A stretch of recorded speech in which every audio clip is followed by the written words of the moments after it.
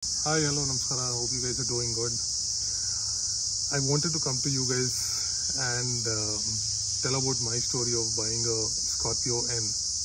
How's the journey been, what all I've gone through, and where I'm currently at. So it all started while Mahindra launched the Scorpio N, or announced of launching the Scorpio N, and they promoted it saying it's a big daddy of SUV.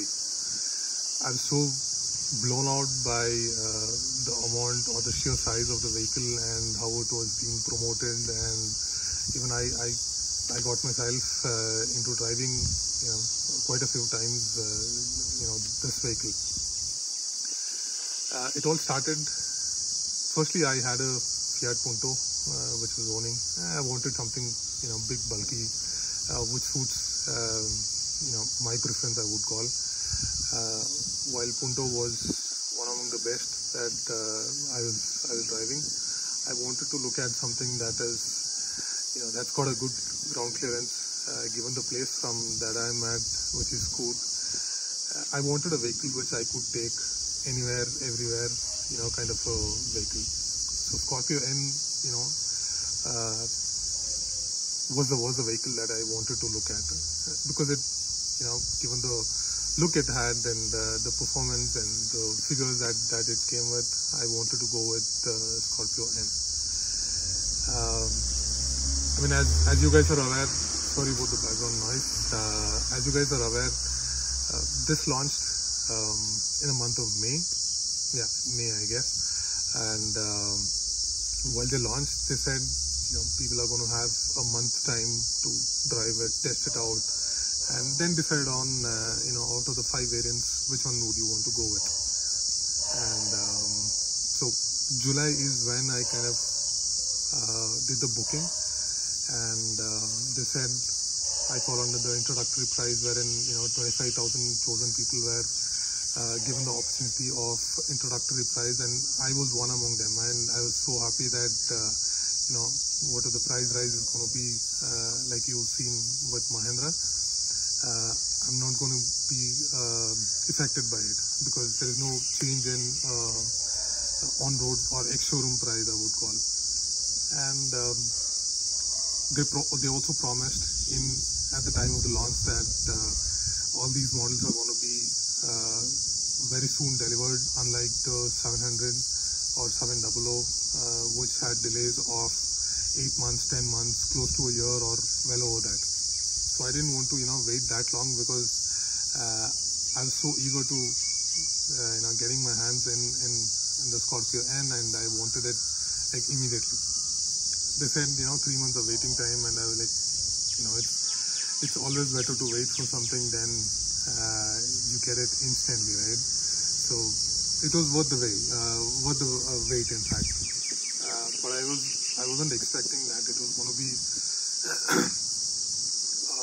wait for this long. So they said by October, November we would get our vehicle, and unlike every car manufacturer, not sure what idea these guys had in terms of while everyone launches every model in one go, these guys launched as per their wish, literally depending on how they wanted it. So they started with Z8L, which was the top in line. Then they went with Z4, and then they went with then they recently launched the Z6 within a span of 4 or 5 months kind of a thing. And good that introductory price is not changed, that is still intact. And the vehicle, I'd always ridden the automatic and manual, which is the top line, and this is one of the decisions that we have made, wherein without even seeing how the look and feel of the vehicle is, we went ahead and booked the vehicle, or the Scorpio N. And it was fun doing, but unfortunately we had to wait for a very, very, very, very long time. And I guess I've not heard of anyone who's gone through such a phase, I would say, or such a delivery, because they had pushed it multiple times. They said it is going to be in the month of Feb, then they said April, and then they said it's going to be out in June, July. But fortunately, this is God's grace that we have a vehicle that is allotted to us. The only thing is, while I was running with the bank and getting the disbursement done and all that, it was damn delayed, and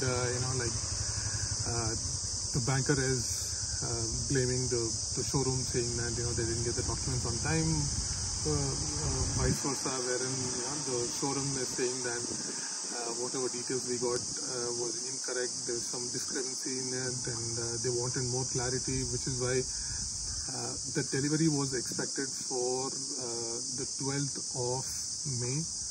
And like I said, I guess no one that I know of have taken a delivery like this, wherein the vehicle was not registered.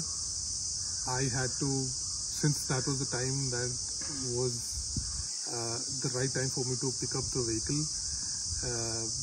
I had to go to the showroom, take it for a puja, even though it was not registered, go for a short ride, because I had all my family members, come down to Bangalore, and we were so happy that we were going to get it, but in the last moment they said, you know what, you're not going to get your vehicle right away because it's not registered yet. And I was so blown away by the news that I had everything, done for making it happen, but unfortunately that didn't go as I planned. And literally I was so devastated by the news, but God's grace, at least I got what I wanted in terms of, I had to take a delivery. I took the delivery partially, I would say, wherein I went to like I said, I went to the temple, got a puja done. I had to take it back to the showroom and leave it. So I still don't have the vehicle, even though I have it under my name. It's still not registered, so I guess I'll have to wait for another 2 or 3 days to have it registered and then go pick it up and get it. Is it worth a while? Absolutely yes. The sheer pleasure that you get while you drive this vehicle is killer. That's a word that I would say. It's killer.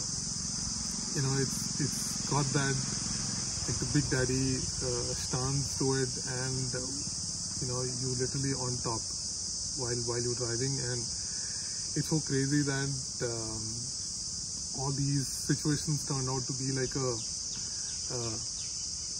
big mess, I would call, but not a mess. In a way, I'm just lucky that there are so many other people who are waiting for it and have not got it.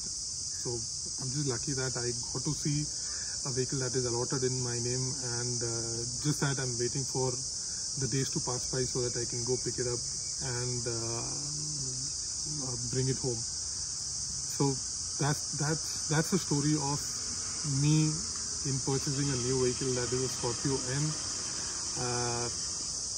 Just hoping that I don't want same situation for others or anyone else to go through the same situation, because it's a headache of waiting for ages of what you want, and too many roadblocks in between, and you've been skipping dates, you've been happy one time, and all of a sudden you get to know that, it's not happening. So a lot of things went through, but like I said, I'm just happy that I'm getting this car. So stay tuned for further updates on the actual delivery, and I'll keep you posted on what next. Thanks for watching and have a wonderful day.